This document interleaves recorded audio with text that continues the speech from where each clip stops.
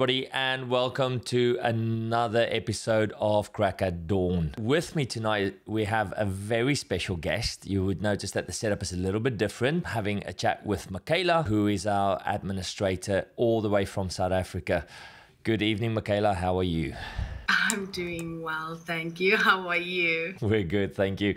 There's a lot of technicalities going on in this podcast, so please bear with us. If I'm not looking at the camera, Mikhyla is on a different screen that I'm looking at, so if my eyes are drifting, that's the reason why. But yeah, just bear with us. I think it's going to be an exciting episode. So for anybody that's not aware of who Mikhyla is probably the first person that you will have contact with when you start your journey in finding out about Dawn. Mikhyla will send you all the information leading up to a no sweat, and then from that day onwards, Mikhyla is probably the person that makes the whole business run in the back end. I cannot do a day without Mikhyla. Actually, she's been really valuable for us over the last year or so.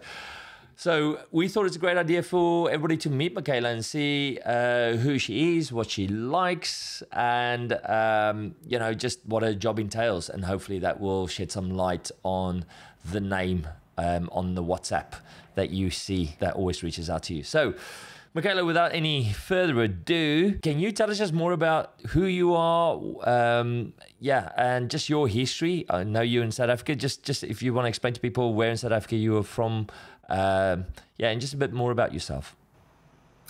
Okay, so my name is Mikhyla. Everybody probably knows me by now, except the ones that does not have WhatsApp. Yeah. So they usually just get an email from me or anything like that. But so I'm from Pretoria, from South Africa. It's a very little warm city, middle of everything. It's probably the best. It's the best city in South Africa. I'm from Pretoria originally as well, and we always had a joke that, if Pretoria had the ocean, it would be heaven.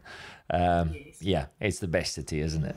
Pretoria people are the ones that are like the most down-to-earth people. You can really just get to know them very well and everything.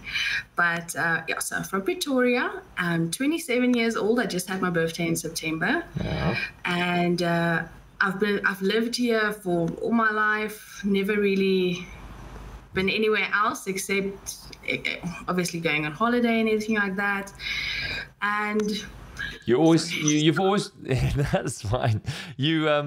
We always she's a little bit nervous because she's not always on the camera, but you've always told me that although you love Pretoria, you're not really a person for the heat. You much rather do snow and cold weather and stuff. Yes. And you still never had the opportunity to actually come to Europe, but that's maybe something that we can fix in the future.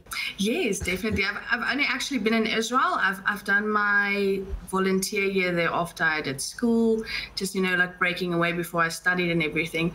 But that's the only place I've been. Otherwise, it's just heat in South Africa. Yeah, Israel is not the coldest of places either, right? So it's as warm as South Africa, really. So 45 degrees Celsius. That's it. It's a very hot. And but also in Victoria, also very hot. So tell me more about your school life. Where did you go to school? So I was one of those children who bounced around quite a lot. My parents moved a lot.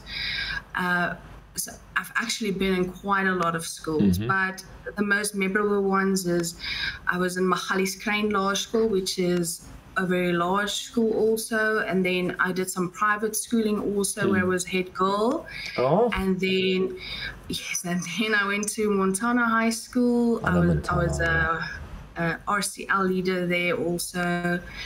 And after that, I studied through a very, the best kind of animal behavior and physiology college in South Africa. Yeah, tell us, very international. Yeah, that's quite interesting stuff about that kind of side of you that not a lot of people are aware of. Tell us more about your interest in animals and just that kind of part of your story.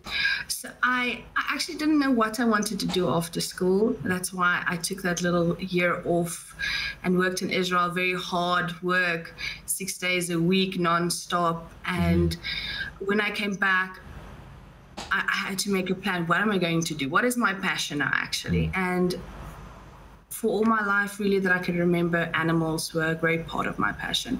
But when I started studying, and I did all my volunteer work at the zoo, because we also worked at the zoo, we did shelter hours, and we did training hours at vets and stuff. This is Pretoria Zoo, by the way, right?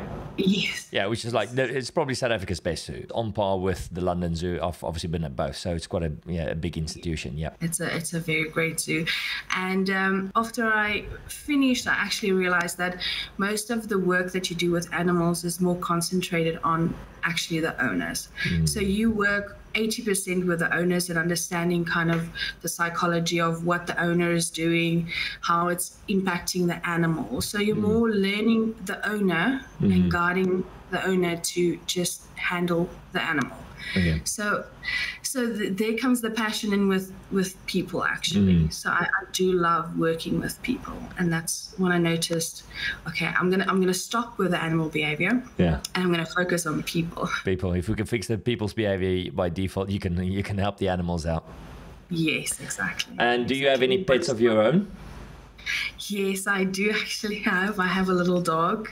Okay. She's called Daisy. Daisy. She's a Tibetan Spaniel, and she's a wild card, small breed, but she runs around and goes through everything almost like she's a large breed. She just goes. So. And any other animals that you have, or I know you've mentioned. Not at the moment, but I grew up with animals, so I always had horses. I started riding horse when I was 7 years old.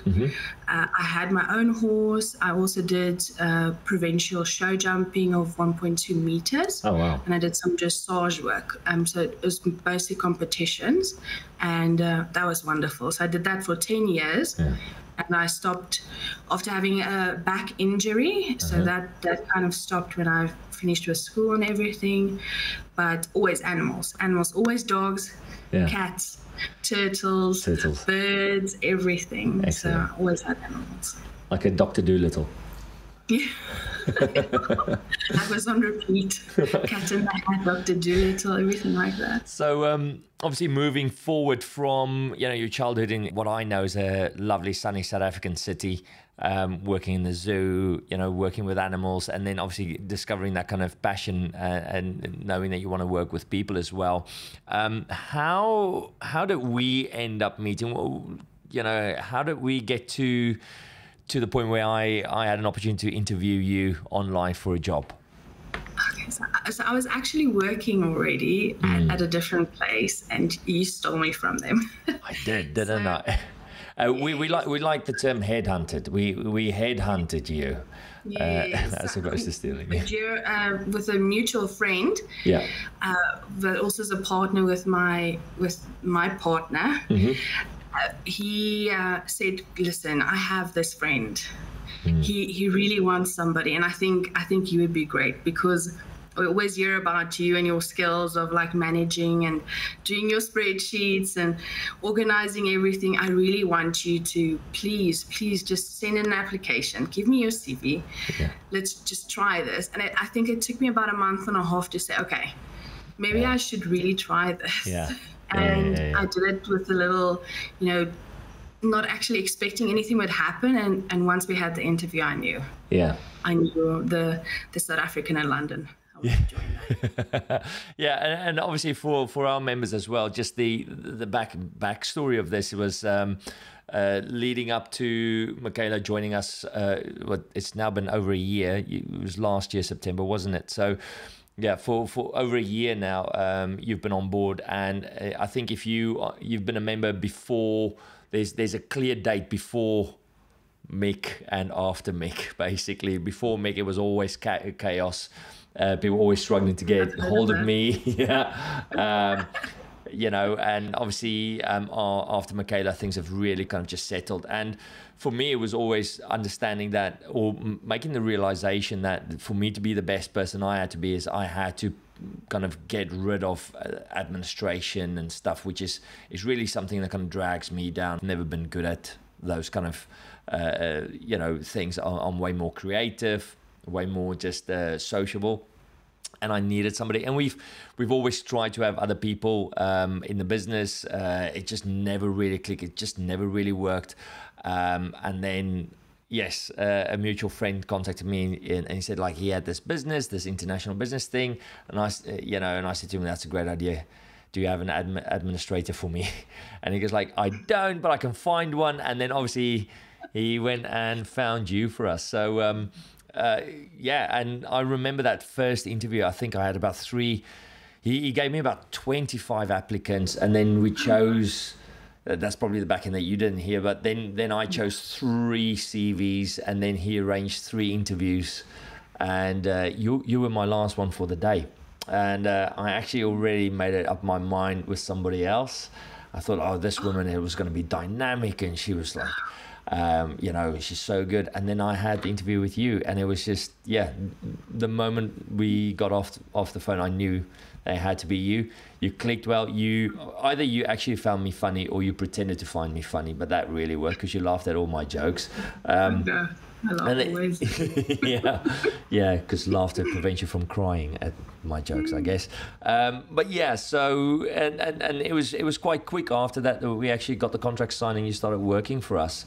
And I think it was 5 days. 5 days. I actually worked a double job while I started with you. I remember you saying to me like and everything. That's it, because we had to, and that was quite stressful. We came out of a long, obviously, lockdown on this side as well, and we had my wife Louise help us out a little bit. And then once you got on board, I remember, because you still had to work notice at the previous job and start working for us at the same time. So juggling 2 full-time jobs and learning everything. And it was a very steep learning curve for you. I remember in the beginning, there was a lot of stressful days. Very late meetings, very online. I think about 2 or 3 meetings very late at night after my other job, quickly doing a 2-hour shift with Louise and learning the system and what to do. And but we are so thankful, we're so grateful for you. I think up until now you've just absolutely helped us, and I'm sure all our members will agree as well that it's made a massive difference for us. So thank you for your work so far.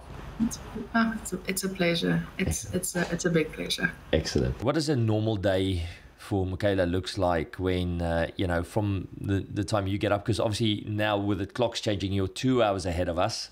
So I think while most people are still in bed, you're already working for us. And then just talk us through like what's your job spec? What does a typical day look like? So yes, it's quite great now that the clock has changed a bit, because I do get an hour extra in the morning to sleep.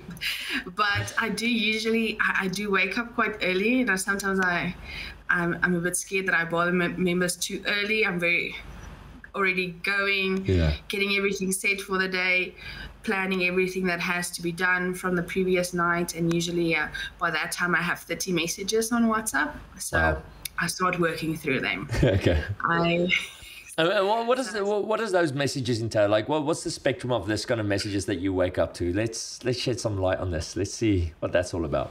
Oh no. Okay. So it's usually a late cancellation, or it's a.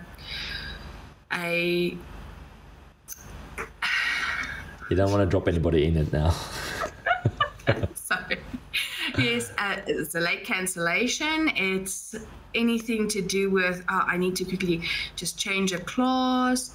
I found out about this specific course or anything. Can you please send me information about that? Or I need a goal review. I have somebody that maybe wants to come for a sweat session. Can you please send me any information about that? Or oh no, winners aren't available, I need a meeting with him. So then I quickly go to the calendar and I'm like, okay, let me quickly do puzzle work here. When can I quickly put them in? And listen, just this thing, just you being pretty much default PA for me is just worth every penny of your salary, because I don't know, most of you as members already know that I'm terrible with booking appointments. Like Jose's just been like nodding in the background as we speak.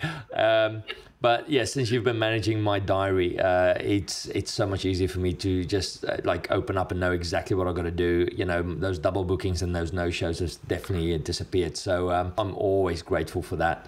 And I know you always wake up to one or two of my very late night moments of thought, oh, Mikhyla, can we look into something like this maybe? Or what do you think about maybe we should be doing this way? And this is usually like a 12 p.m. UK time, and and then you're already fast asleep the next night while you're sending it. Yeah, and then by the time I wake up, you've already thought of something, or you would have my diary ready for me.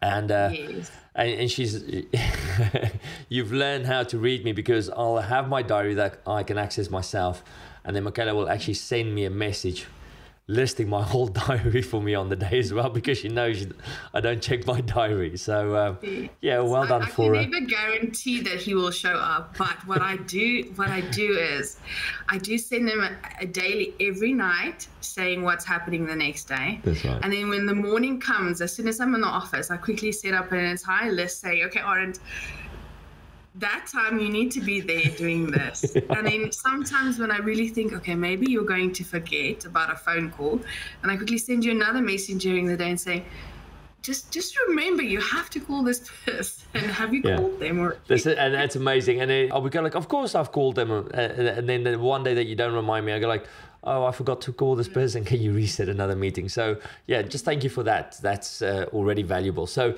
right, you'll be fielding messages. You'll be looking after my diary, which is already a job within itself. What other kind of roles, do you kind of work through on a daily basis?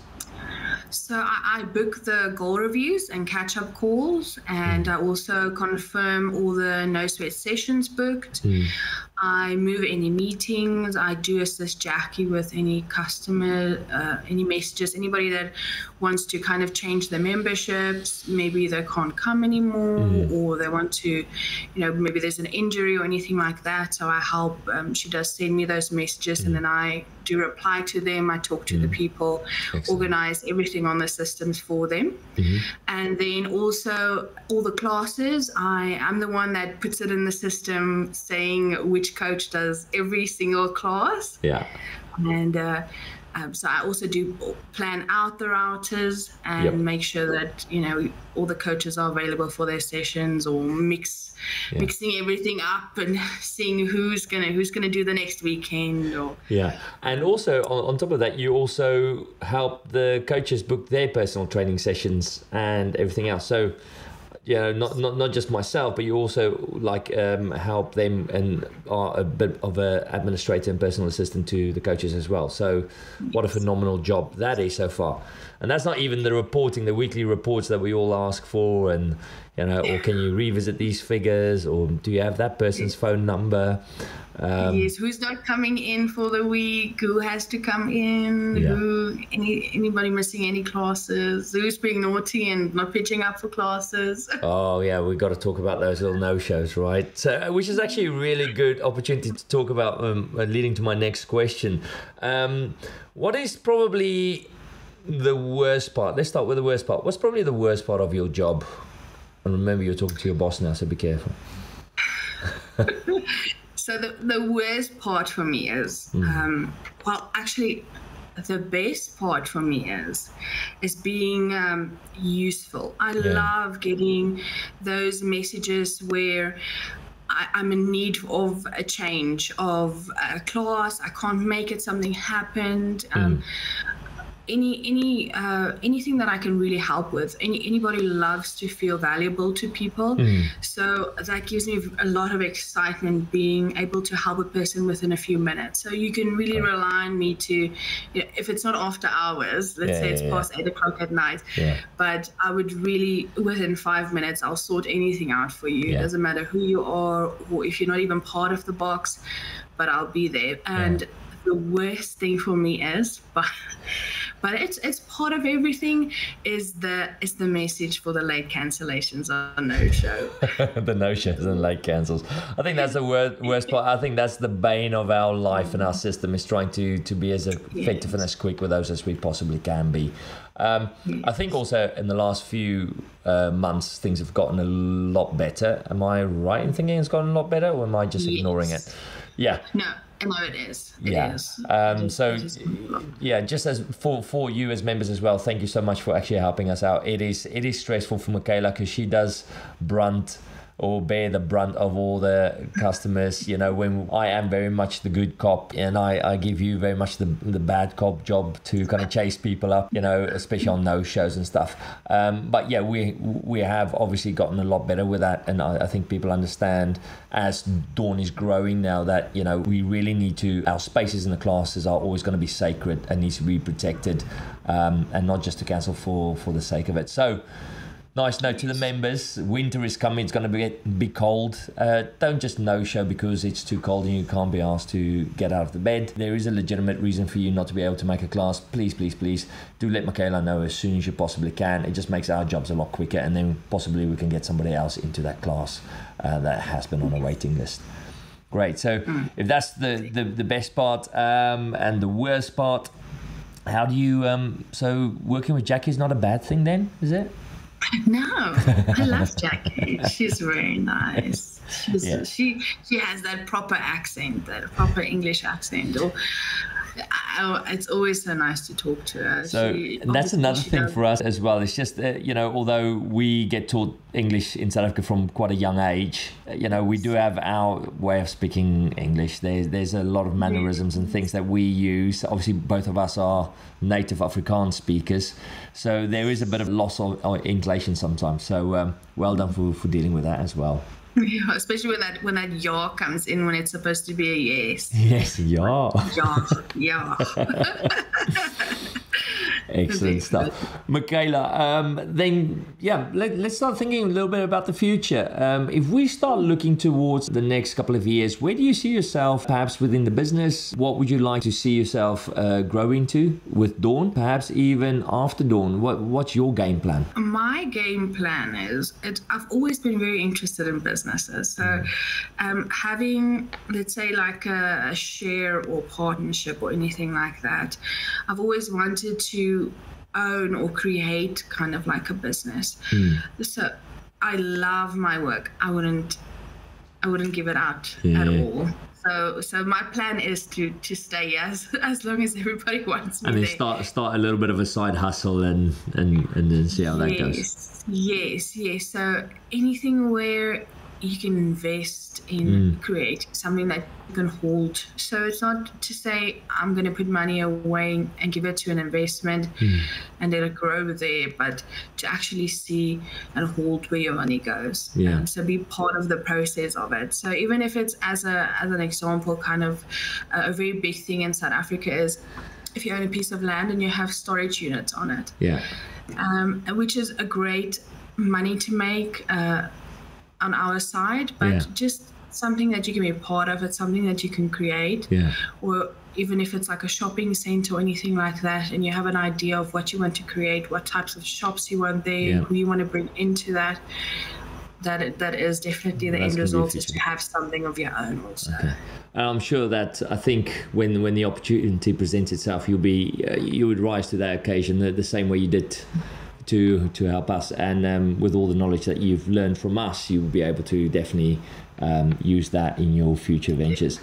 I'm personally thinking about maybe just starting a Dawn in Pretoria, maybe, and just do the same thing, but just do it in a sunny country, and maybe do some coach exchanges and have a holiday place, or perhaps just have a place for you in the cold to come and visit, so we could just swap year on year and see how things go. So I can swap with somebody on your side, and then I'll have that side, and then somebody can run this side also. That makes sense. Swap every year. Mikhyla, we don't have a lot of CrossFit boxes here. Sorry, so there's only about 2 in the area. Yeah. So you don't really see CrossFitters walking around or, running around the circles around the block. And I can see that a lot on the videos. They're running around doing their exercises. But here it's mostly cyclists or... This is a great opportunity for us. It's a great opportunity. That might just be the subject of our next meeting. Mikhyla, thank you so much for joining us today. We really appreciate this. I know it's quite late for you already in South Africa, and I think I speak for everybody in Dawn when I say that you're such an asset to the company. You make everything work. You're kind of like the cogs and the wheels in the background that nobody really sees, but really make sure that everything kind of falls in place. And the success that we've been experiencing over the last year is a direct kudos and thank you for the effort that you've put in. So thank you so much. And also to the members, now that we have a face behind the messages, there's a bit more of a person there. So it'll be nice to say thank you, or perhaps every now and again just ask how you are doing as well. And just remember that there's somebody working really hard halfway across the world to make your membership flow really easily and make everything happen at Dawn. So Mikhyla, from myself and from Dawn, baie dankie. Thank you for everything. Thank you for everything you do for us. And hopefully we will see you soon again. Yes, definitely. Excellent. Thank you for watching this. I think this is quite valuable now that we know who Mikhyla is and what she does for us. Hopefully that will help us also just reach out to her and appreciate the work that she does for us. Hope to see you guys soon. Please like and subscribe. Also, Mikhyla has mentioned the goal reviews that she so eagerly book. Make sure if you haven't booked a goal review just yet, leading up to Christmas is crucial for us. We want to see all of you with a goal review for Christmas so that we know how we're going to tackle the new year, so you know your plan and we can create that kind of consistency. Until next time, we'll see you soon.